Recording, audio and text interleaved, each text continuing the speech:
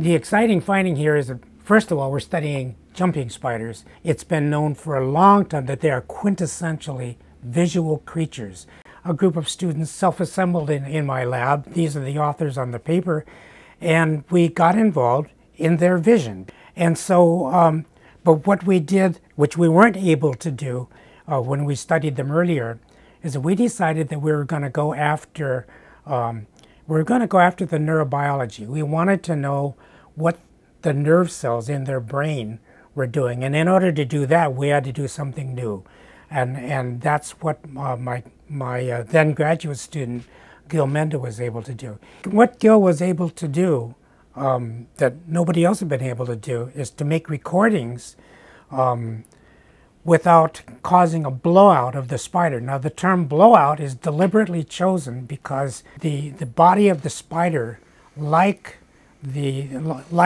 a tire pumped up, at least in my day, they were pumped up, it's under positive pressure. So what Gil did was to develop a method of making a very tiny hole first in the spider, through which he introduced an even tinier a metal microelectrode to record from the brain. And so we were having great fun just understanding how the brain was processing visual signals, which we broadcast or we displayed on a video screen, and the neurons were ticking away, and this was great stuff because nobody had been able to do that before.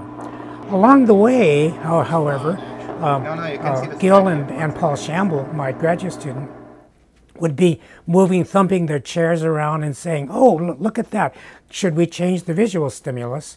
And amazingly enough, some of these neurons talked back. They chattered back when they heard these sounds, and that was really pretty remarkable because the received wisdom at that point was that spiders can't hear sounds. Paul was in the room too, said, "Wow, this is very impressive." So then Paul clapped his hands together, which is white noise. That contains frequencies. At all amplitudes, and low as well as high. And sure enough, they responded to the clapping of the hands. So then we fine-tuned it, and then Gil and Paul used pure tones then to define just what these cells in the brain were tuned to, and they were tuned to quite reasonably narrowly to a range of sounds from about 80 hertz to about 130 hertz. What's special about those frequencies? When we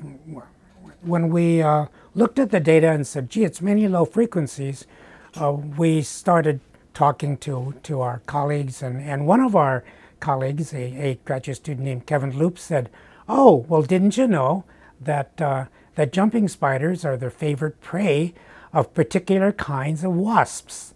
And that immediately, so then we put two and two together. The wasps really prefer jumping spiders, and so we decided to check out the flight frequencies of wasps, both in the library and in nature.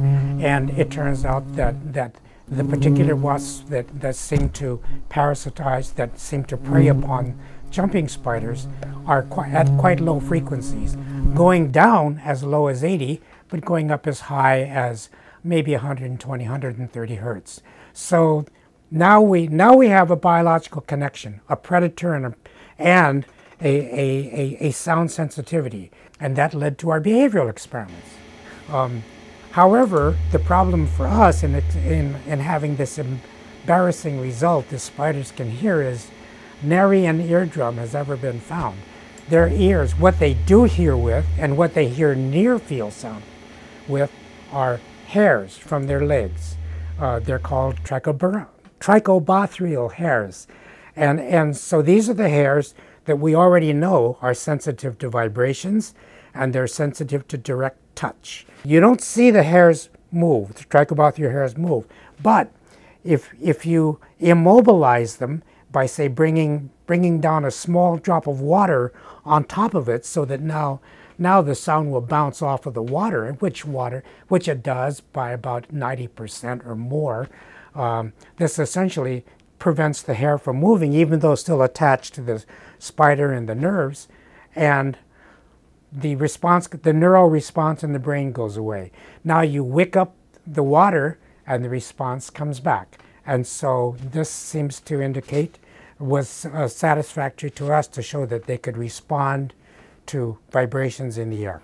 By putting electrodes in the brain, and so using the brain as an assay for auditory sensitivity instead of behavior, we found that indeed spiders can hear sounds at a distance, something they weren't supposed to be able to do.